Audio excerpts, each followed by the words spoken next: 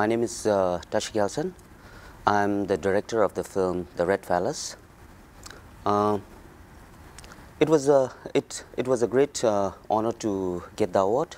It's a privilege for me to get a chance to make a film, and getting an award is a great honor, and I sort of couldn't have asked for more. Thank you so much.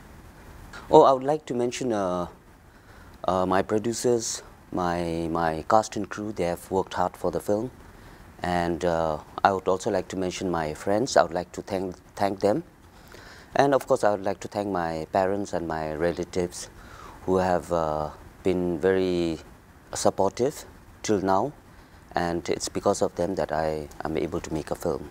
It's a film about, I'm always been intrigued by enlightenment. In Buddhism we call enlightenment attaining nirvana, and I'm trying to tell a story of Lord Buddha in a reverse way. So, but not exactly the same, following the structure of life of Lord Buddha, but in a very vague way. I'm trying to tell the story of Lord Buddha in a very vague way, in a reverse way.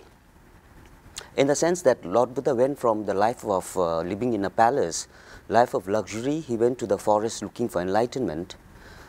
In my next story, this young boy who has never gone out of his village, who has lived his whole life in the forest, in northern Bhutan, he comes to the city looking for enlightenment, sort of enlightenment, because he believes that that the world has modernized so much that he can get a medicine of immortality.